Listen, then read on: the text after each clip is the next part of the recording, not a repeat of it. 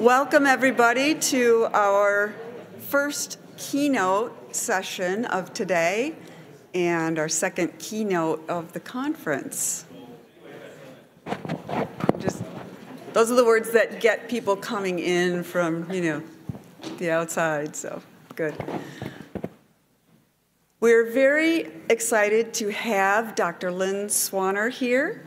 And as you can see, her title is Chief Strategy and Innovation Officer from the Association of Christian Schools International. Many of you may have met Lynn before, and we're just delighted to have her share her knowledge and her expertise. I also wanted to let you know that she has 2 books, and we do have copies of those at the table. If you would like a copy of her book, we just have a certain number of them, but take one. If you didn't get one but want one, just go ahead and tell Michelle and Sonia and we'll order one for you and have it sent to you. What we didn't want to do is order copies of everybody's books and then find out that half of you have it already. So we wanted to be a little stewardly about that. But that's what the books are for. The books are not to be sold out there. They're for you to have. And so take advantage of us that way. These will be available out there, a few copies. So like I said, if you need one, take one. And now I am delighted to welcome Lynn to the stage. Thank you. Thank you. All right, well, it is wonderful to be here. And I always say that, but I really mean it this time. No, I always really mean that. It is great. I will tell you what I always say about the Van Lunen Fellows Program, and this is the truth. I always say to folks when they're asking where they should be thinking about executive education, I say, whenever I find an exceptional leader in the Christian school space, 9 times out of 10 they went through Van Lunen. And I mean that, and I don't quite know why. I don't know if there's some secret sauce. I don't know if it's the cohorts, the mentoring.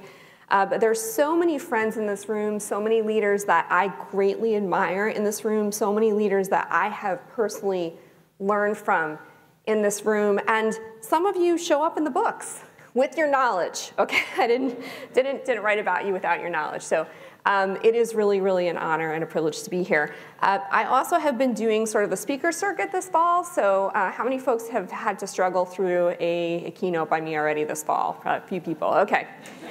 So the good news is, for the most part, I'm not going to be talking about anything that I have talked about this fall. So if you heard the flourishing talk, that's not what this is about. And part of that is because this is something that I really wanted to create bespoke for the Van Lunen Fellows Program. Again, knowing so many friends here, knowing your caliber of leadership, knowing what you're trying to achieve with your schools, wanted to make sure that I was able to give you some encouragement. But of course, it will be research-based because that's the way that we roll. So today we'll be talking about leading future-ready Christian schools, insights and reflections from the research. Yvonne did show this book. I actually brought a copy as well, so I'll leave this at the front table for someone to take.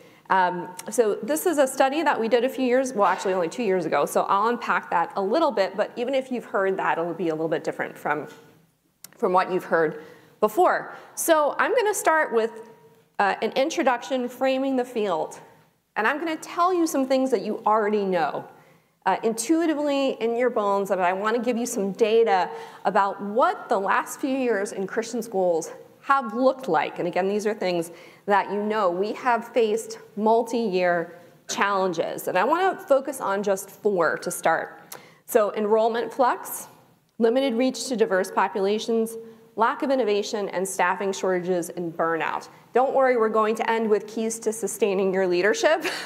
So this might sound slightly depressing, but we're gonna go up from there. So, but we'll just give some data around this. So enrollment flux. Prior to the pandemic, obviously a multi-decade decline in the number of middle-class families enrolling in independent schools. This is nationwide data. It's not unique to the Christian school sector.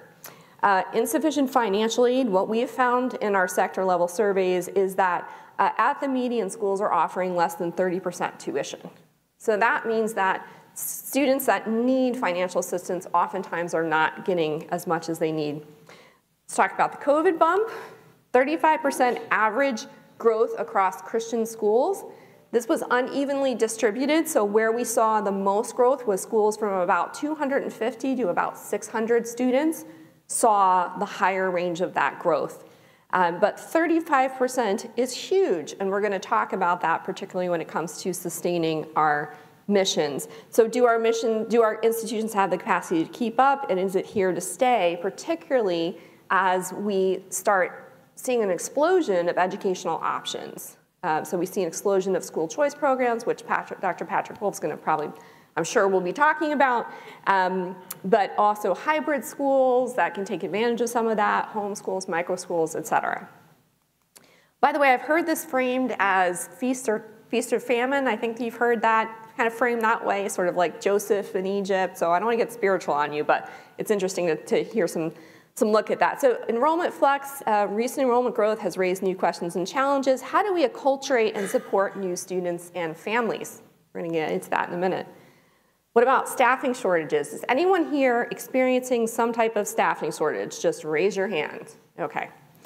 I was very used to the chemistry teacher loss, which always happened 2 weeks before school started. Like, we always lost our chem teacher. I have no idea why. It was just a pattern, but now it's pretty systemic. And by the way, I was in Australia this summer, their fall, they're experiencing it also all over Canada. So it really is an extensive issue. With all this growth, will it be sustained in the long term? If not, how can we prepare for future fluctuations now? So I want to introduce a metaphor to you. I am not a sports person. We heard the president of Calvin last night mention American football and then football for the rest of the world. So my analogy is going to be an American football analogy. So is everybody familiar, who's familiar with the term blocking and tackling? Okay. I'm not, because I'm not a sports fan, but this is what sports people tell me. Okay. Blocking and tackling in essence means stick to the basics and deliver results, right? So blocking and tackling are apparently the corner, so it's probably hilarious for you to hear a non-sports person explain this. But, you know, I like humor, so. Blocking and tackling apparently are the core actions you need to do in football in order to win games. And so blocking and tackling means if you do those well consistently over time, you will win. So I've heard this a lot in the Christian school space. So if we block and tack well, if we do enrollment management well, if we do marketing well, if we do strategic planning well, and all of those things are incredibly important. So don't hear what I'm not saying. I'm not saying don't do those well. In fact, I know that you do them well. But here's the issue with blocking and tackling. Blocking and tackling works really well when you have a level playing field. When you have things spaced out by 10 yards, yes, no? Oh, yes, okay, my husband would be proud. 10 yards. Wherever you travel, it looks like this, right? In fact, I think there's quite hefty fines if you go to a field and it doesn't look like this in the NFL, I would assume. And so it works really well. Here's the issue. I think it could be argued that what I'm about to say is not true, which I would probably accept that. But let's say that for a lot of times in Christian education, we were playing on something that looked like a level field. I'm talking, 20, 30, 40 years ago. This is a little bit more like what it looks like today. So this is an M.C. Escher painting. You're not really sure which way you're going.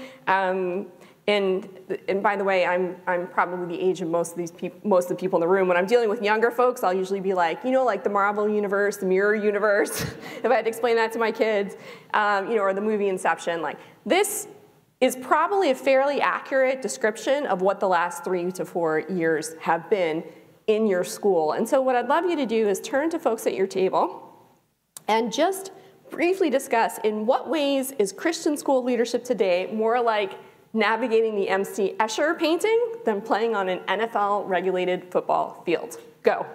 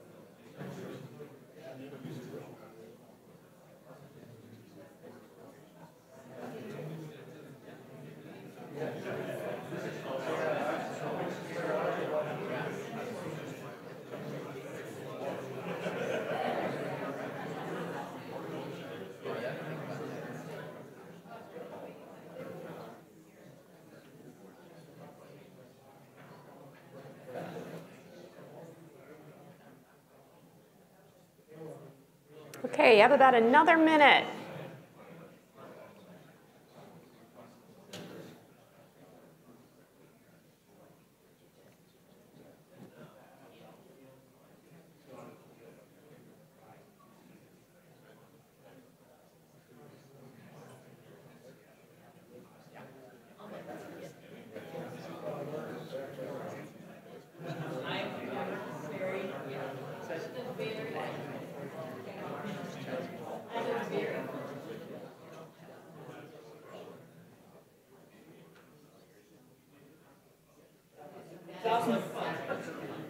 Okay, let me pull us back together. I could tell from the conversation that this question didn't resonate with anyone, and you had no answers, and it's just been absolutely smooth sailing the last few years. So I'm just curious, just popcorn style, what are some of the things that you mentioned? Don't say it more than like 3 or 4 words. What were some of the things? Just yell it out. Some of the things that make it more challenging.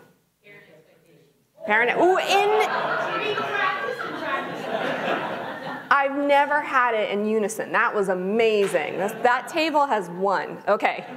Others, just yell them out. Let's see if we can do that again. That's great. Trust. Okay, who's trust? Parents trust. Wonderful. Okay, not wonderful, but yeah. Okay, trust. Other things. Sorry? Lack of civility, yes. Huge. Polarization. Others. Student academic deficiencies. Yeah, student academic deficiencies who's coming in. Yes. Others. Yes. Yeah. Absolutely. Student mental health, faculty and staff mental health. Your mental health, dare we talk about that? Anyone else? Challenges to school culture. Yes, anything specific coming to mind?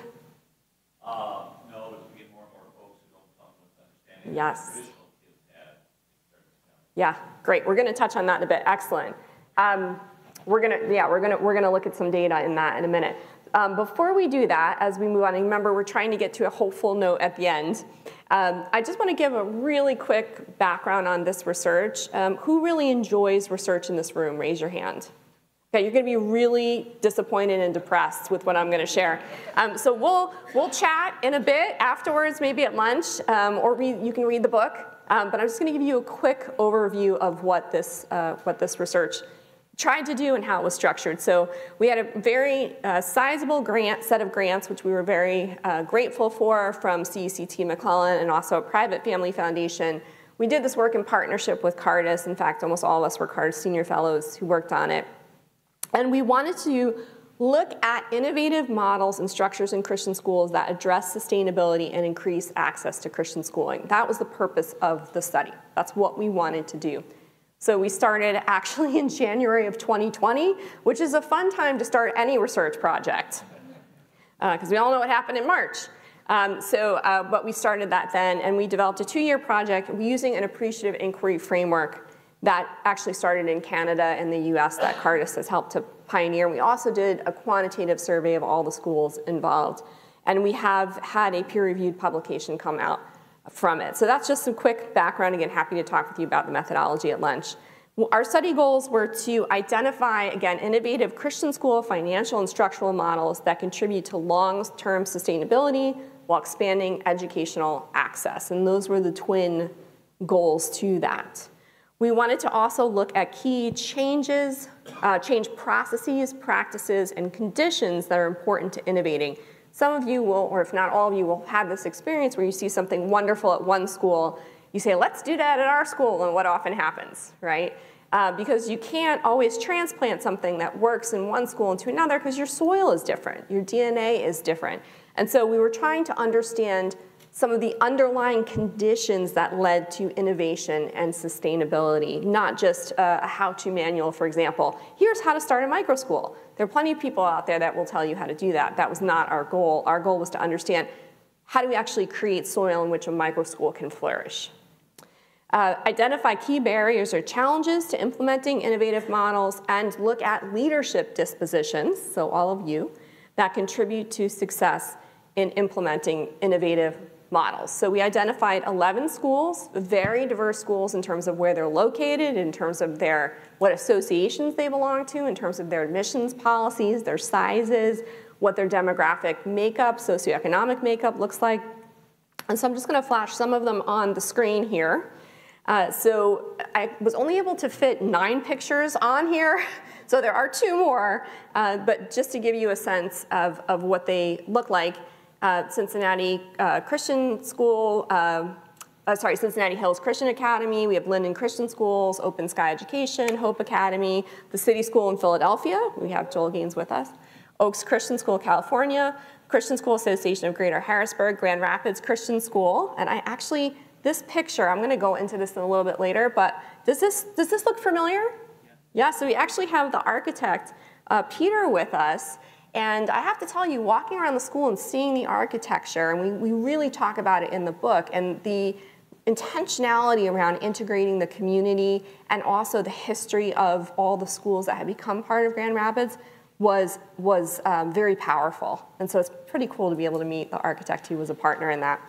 Chattanooga Christian School. So I'll unpack some of these models in a little bit, but really looking for themes across all of them. And this is the main theme, and it's going to be really hard for you to read, especially if you're on this side of the room. But I'll tell you the top line research finding, and then you can probably walk out and get coffee, and you don't have to read the book because I told you what the bottom line is. But here's what we found. The challenges to Christian school sustainability are complex and systemic. The models and structures that have historically characterized Christian schooling appear increasingly inadequate to handle these challenges. If sustainability is defined as maintaining the way Christian schools currently operate, these challenges can appear insurmountable. However, a powerful means of moving forward involves redefining sustainability as ensuring that your school's mission continues into the future instead of preserving the way schools look and function today. Viewing sustainability from this missional versus institutional perspective can prove generative not only for finding innovative solutions to these challenges, but also for transforming them into opportunities for mission-driven growth. So I'm going to unpack this a little bit, but we start in the book by framing it as, what do we love? And if you know, of course, this starts all the way back with Augustine, Jamie Smith, have done work around this, which is how are we ordering our desires? And for institutions, it is very tempting. In fact, institutions over time tend to bend in this direction. Fall in love, oftentimes not with their mission, but with the way that they deliver on the mission. That's a challenge because times will change, right? So, and for our mission to be continued into the future, do we love our mission, the one who gave it to us, more than we say, whatever the sacred cow is at your school, and you know what it is, that folks don't want to give up, or the way that teachers work at your school, et cetera. And so in our research, we found 3 major categories for these innovative schools where they were kind of pushing the boundaries. So the first was mission and culture, structures and practices, and people and community. So these are the ways that they were innovating to meet their mission. So for mission and culture, and again, this is very high level, talking through what some of the findings were. Ooh, what happened? Uh-oh.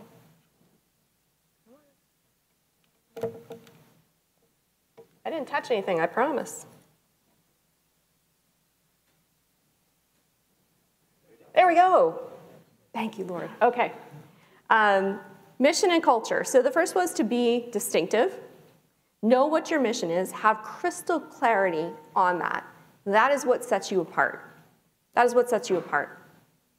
Be relevant. If you know what your mission is, then you can adjust your methods to be relevant to your community, to your families, et cetera. And then be inclusive. And by that, I mean whatever your admissions policy is, do not hear what I'm saying. I'm not saying change your admissions policy, okay, or your student manual. Whatever it is, there are students and there are families who are not at your school who are mission appropriate. How can you get them there, right? Particularly when we think about students with disabilities. And we'll unpack this a little bit as we go on.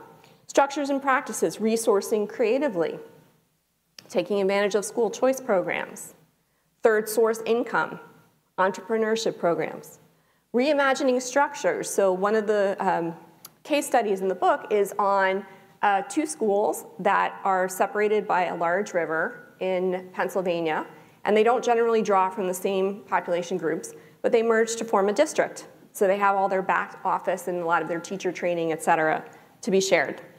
Take disciplined risks. John Eckert always talks about this as if you repeatedly fail, you're actually just failing. And that we tend to glorify failure, but the goal is to learn from failure. And so how do we take disciplined risks so that we're making small risks, and so if we fail, we can learn from it, versus we've bet the whole farm on it. So lots of pilots and trying different things out. People and community, prioritizing people. This is particularly our faculty. Paying them a living wage is challenging, but to make sure that we're doing that. Valor Christian in Denver has a campus pastor who cares for their folks in addition to a student pastor. Inviting partners. The city school is excellent at this, and actually you'll hear Dan and Joel talk a little bit later about this, but having community partners that not only are meeting the needs of the school, but you get to be a neighbor. You get to love our neighbor, right? We're called not only to the Great Commission, but to the Great Commandment, right? We need to love our neighbor as ourselves. And then finally, sharing innovation, so that when you as a school develop something that's unique, to be able to share that with other schools. And this program certainly enables you to do that. Okay, so those are the top level findings from the schools that we looked at. So in qualitative terms, these are the themes, the emergent themes. I had to say that for Patrick, right? So he's got that. Okay, let's transition to what are some leadership keys for sustaining our school's mission. So that's an overview of the study. What are some keys? And there are going to be 4 keys that we're going to unpack. What are things that we saw leaders doing?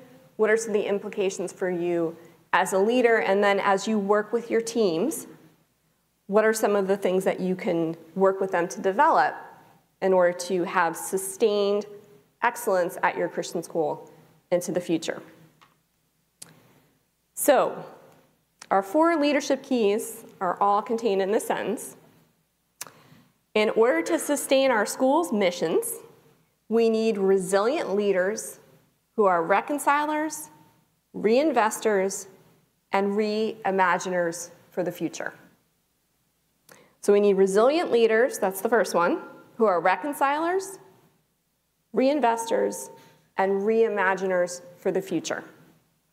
So I'm going to unpack each of these using some data to give you some definitions and talk about what these keys are. So let's start with leaders. By the way, I'll throw that slide up again at the end if you missed it. So leaders who are resilient.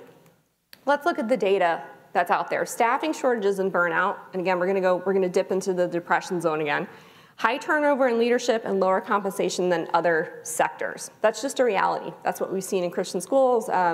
Jay and I wrote a blog and a report about this. We just see this as a reality. We have higher turnover and lower compensation in the Christian school sector. Widespread stress among Christian school leaders and teachers. We found this in our Flourishing Schools research back in 2019. What had not happened in 2019? COVID, right? So this was a reality back then, and COVID, in a lot of ways, has blown open cracks that were already in existence. During COVID, we did a sector level, we actually did 3 sector level surveys of Christian education. And consistently, we saw the top 2 concerns that leaders reported was number 1, overwork for teachers and staff, and number 2, mental health of leaders, faculty, and staff. Those were the top 2 concerns. We gave a list and people were able to pick their top 3, excuse me. So during COVID, this was huge. Might I submit to you that things may have moved on, but this is the moment where some of the things that you're seeing in your community may actually be post-traumatic responses. So if you have people, and my background's in mental health, so I have my master's and I used to teach in a program in mental health. but that people were sort of stretched to the edge, and that it's sort of like you'll see folks on their last straw, and you'll see a response either in a teacher or a student or a family that just comes out of left field. I would submit to you that that could actually be a traumatic response, that folks are starting to sort of relax, let themselves relax a little bit, and that finding out that they've been in this sort of fight, flight, or freeze mode for quite some time. And I'm hearing a lot of reports of that. So this is not over, is my main point there. And in a survey that we fielded in late 2022, roughly 2/5 of surveyed school leaders reported staffing shortages. I think that's even higher now in 2023 from what I've heard. So significant staffing shortages. So let's get back to how do you become resilient in the face of some of these issues that you're dealing with. This may be somebody that you know, I hope. C.S. Lewis, God in the Dock, this is what he says: "None can give to another what he does not possess himself. No generation can bequeath to its successor what it has not got. Nothing which was not in the teachers can flow from them into the pupils." I showed this in the UK, by the way, and I had an audible gasp. The first response was, "Oh, you know who C.S. Lewis is?" And then the second response was, "You still read in the US?" So yeah, that was a fun one. But it's essentially, we see this also in the research, right? When you have a stressed out, burned out teacher, that actually negatively impacts students' academic gains. When we have principals, particularly, that are stressed out, there's higher turnover, and that impacts students' gains as well. So we want to talk about developing personal resilience. And I'm talking about this for you as a leader. I'm also talking about as you lead your teams. So this may be hard to see, but there's like a gazillion models of resilience out there, by the way. You can just Google them, and I mean, throw them all together, mash it up. It's just good to have a conversation around resilience. So things like personal mission and values. Is there alignment for you, your teachers, your staff, your leaders with the school? Alignment to the workplace. Social involvement. There's something called the circle of 5, where you need 5 significant relationships to be mentally healthy, and at least one of them needs to be at work. Emotion management. Who is having issues with parents and students and teachers having difficulties with emotion management? Just raise your hand. Okay. Again, I think that's related to some of the trauma that we've seen. Problem-solving approach. That could be constructive or destructive in a lot of ways. How do we deal with problems? Concentration and focus. Anyone having issues with that with students? Concentration and focus. Okay. Some folks. Some schools are trying to take cell phones away. I hear that helps, but a lot of concentration issues. And then, of course, physical well-being. So here's 3 things you need to think about. We're going to pivot to you as a leader. How do you become a resilient leader? Number 1, are you assessing yourself on these? I encourage you at some point today when you go home to do a self-assessment. How are you doing on all these? You can do a simple Likert scale, 1 to 5. 5 is I'm doing amazing, and 1 is I'm not even hanging on. Okay? So whatever, if you want 7, you can do 1 to 7, whatever it is. But just assess yourself on, we can have an argument about which is the best type of Likert scale. I tend to like 1 to 4 because it's forced choice, but whatever. Okay, so you can just do a self-assessment and see kind of where you're at on this. The second is practices. And we're going to talk about one in a minute. What practices, what habits do you have in place in your schedule, in the life of your school, to help support development of resilience? And the last is accountability. I had the honor of speaking at the SCSBC Board and Leadership Conference over the weekend. I don't even know what city I'm in right now because I've been traveling so much, but I actually got to speak to 60, 65 board members at once. I've never had that opportunity. I've only been able to speak to boards at individual schools, sometimes to do interventions. And I bring that up because I hope your board is keeping you accountable for your well-being. I really do. I hope they're talking with you about taking a sabbatical. If they're not, tell them that they should talk to me and I'll talk to them about it. So what accountability do you have? It could be to a spouse, it could be to a colleague, hopefully it's your board, keeping you accountable for your well-being.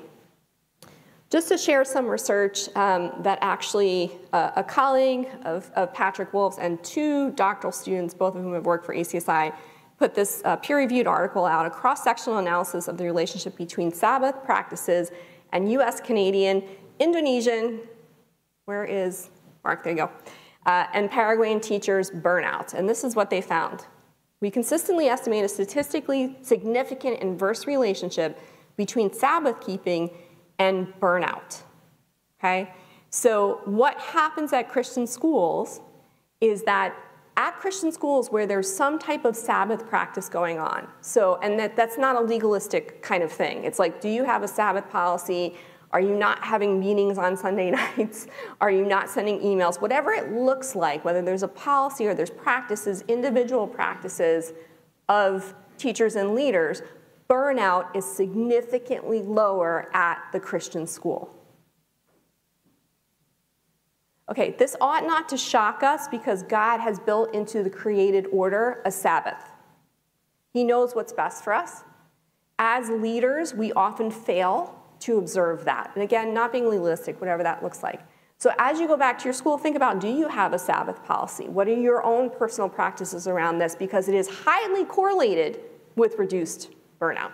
And that's just one practice. There could be other practices, you know, free time during the day, going for a walk, exercise, etc. Okay, let's move on. Leaders who are reconcilers. So we have resilient, now we're moving to reconcilers. This might be hard to see. This is actually public school data. Percentages of district leaders who agreed or strongly agreed political polarization surrounding various issues was interfering with their ability to educate students in 2022-2023 by topic and subgroup. So the darker color is all districts. The blue is blue districts, right? So it's more of a Democratic. Purple is kind of mixed, right? Which is what Texas is starting to look like. Bad news. For some might think that. And then red is very like a conservative Republican kind of district, right? Look at this.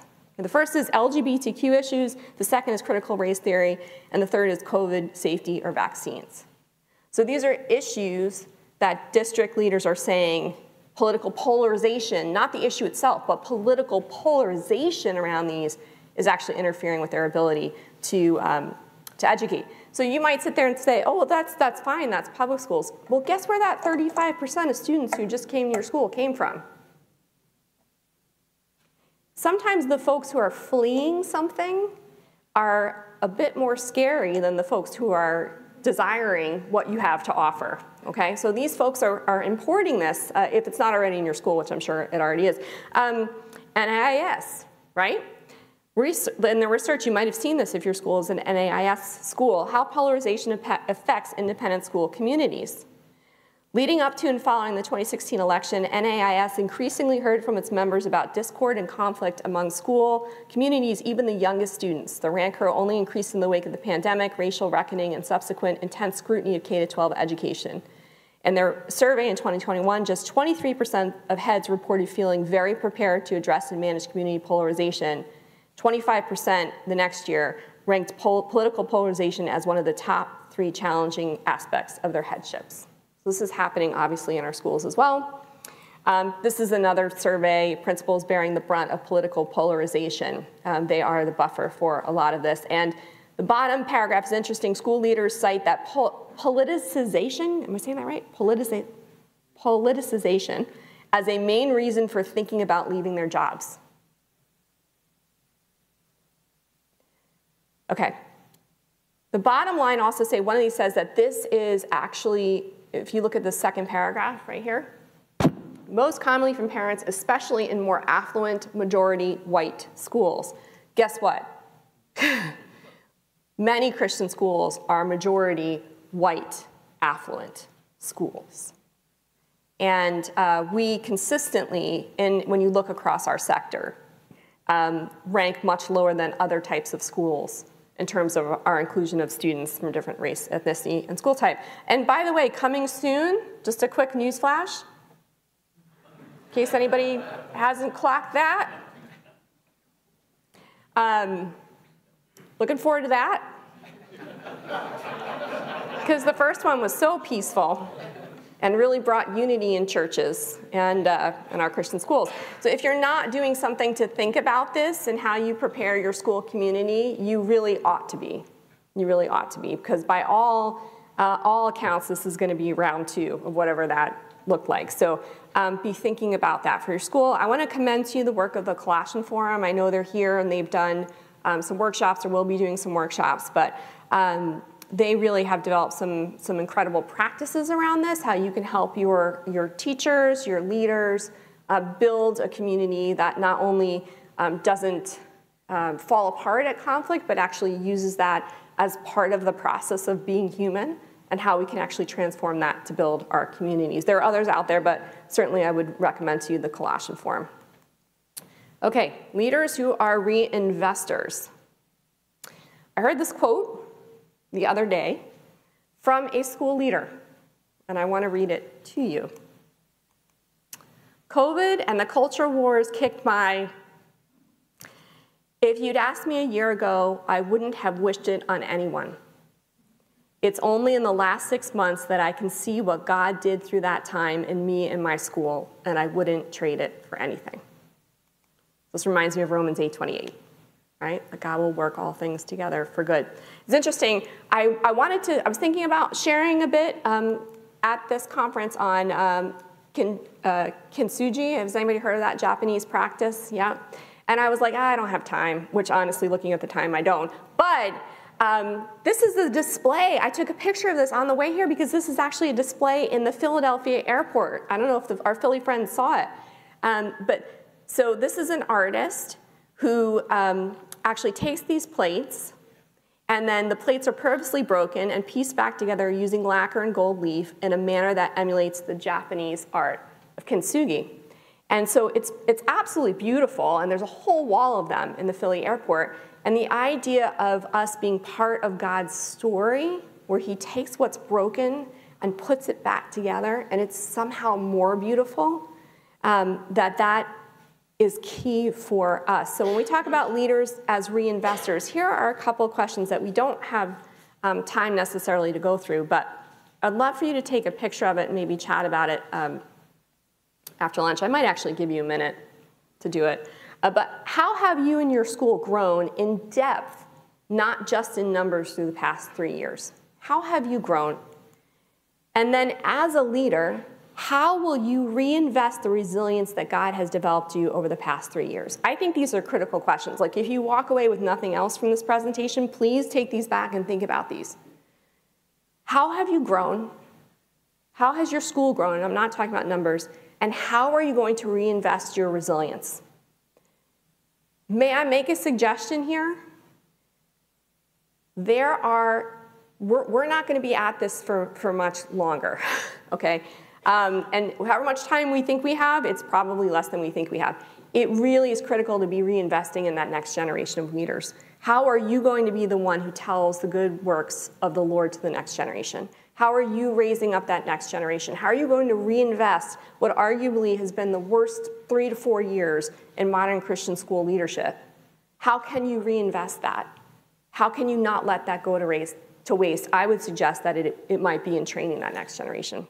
So take some time to think about this when you go home.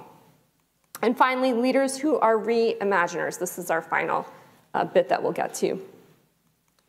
So we found that historically, Christian schools have been slow to implement and identify innovative and research-based practices. So this was actually, this was pre-COVID, but percentage of schools offering innovative programs, and by the way, we had a really big list, so it would be really hard to not pick something on that list. I mean, we even had like gifted and talented, after-school programs, I mean, a huge list.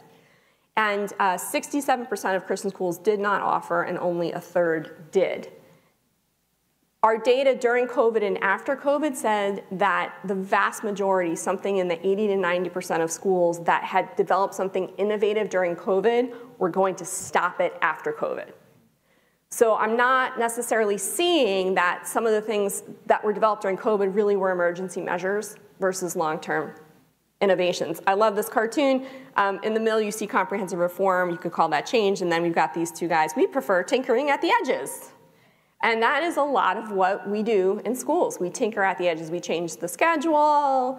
We change this program. We offer an institute, right? So, but the question becomes, how do we actually become reimaginers of what education will look like into the future? You heard the president of Calvin last night say, we're not going to need professors, right? Like, we actually need to think along those lines because we probably are not going to have enough teachers for the next 10, 15 something years. What is that going to look like? So I'm just going to quickly note what some of these schools do in their innovations.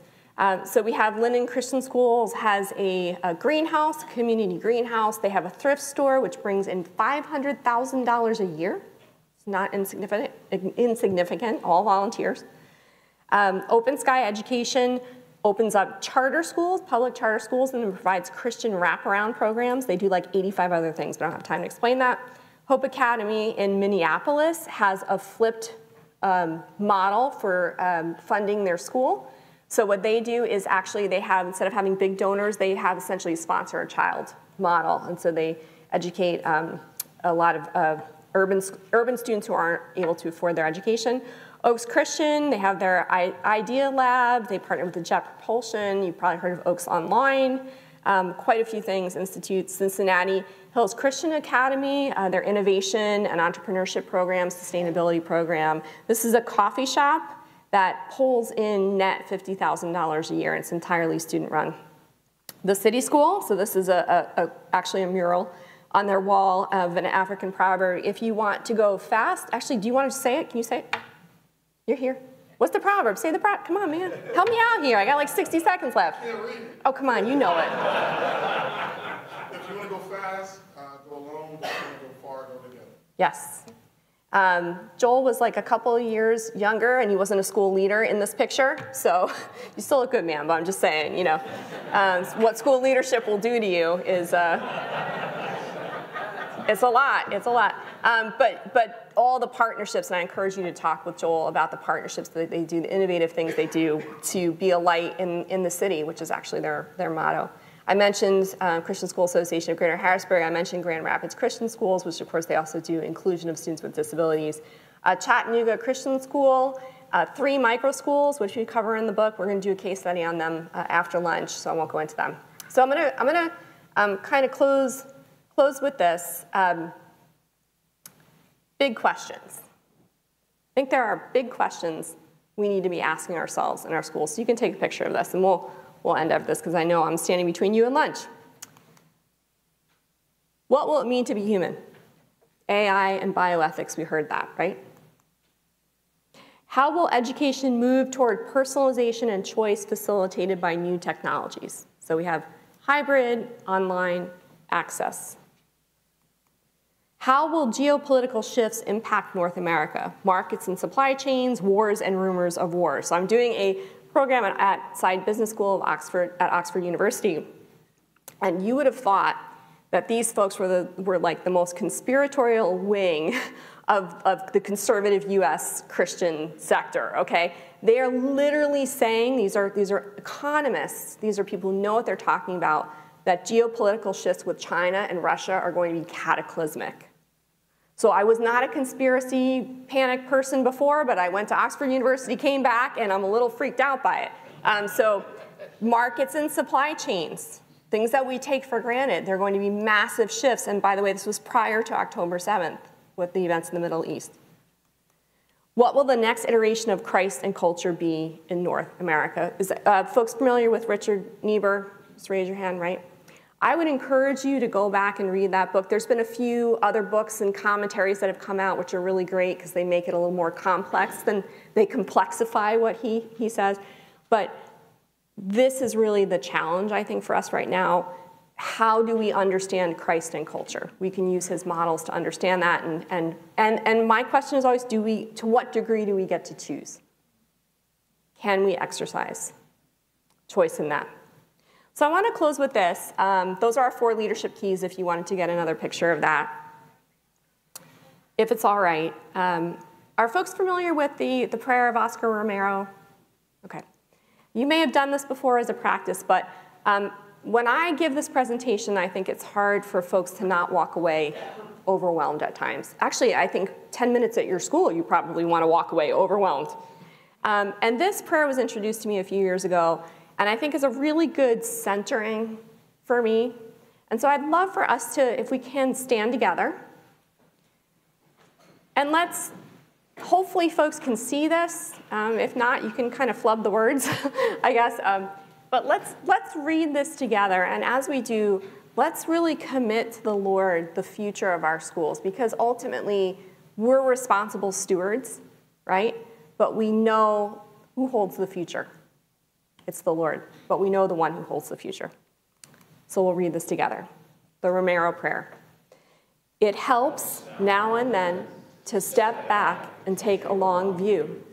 The kingdom is not only beyond our efforts, it is even beyond our vision. We accomplish in our lifetime only a tiny fraction of the magnificent enterprise that is God's work. Nothing we do is complete, which is a way of saying that the kingdom always lies beyond us. No statement says all that could be said. No prayer fully expresses our faith. No confession brings perfection. No pastoral visit brings wholeness. No program accomplishes the church or the school's mission. No set of goals and objectives includes everything. This is what we are about. We plant the seeds that one day will grow. We water seeds already planted, knowing that they hold future promise. We lay foundations that will need further development. We provide yeast that produces effects far beyond our capabilities. We cannot do everything, and there is a sense of liberation in realizing that. This enables us to do something and to do it very well. It may be incomplete, but it is a beginning, a step along the way, an opportunity for the Lord's grace to enter and do the rest. We may never see the end results, but that is the difference between the master builder and the worker. We are workers, not master builders, ministers, not messiahs. We are prophets of a future that is not our own. Amen. Thank you.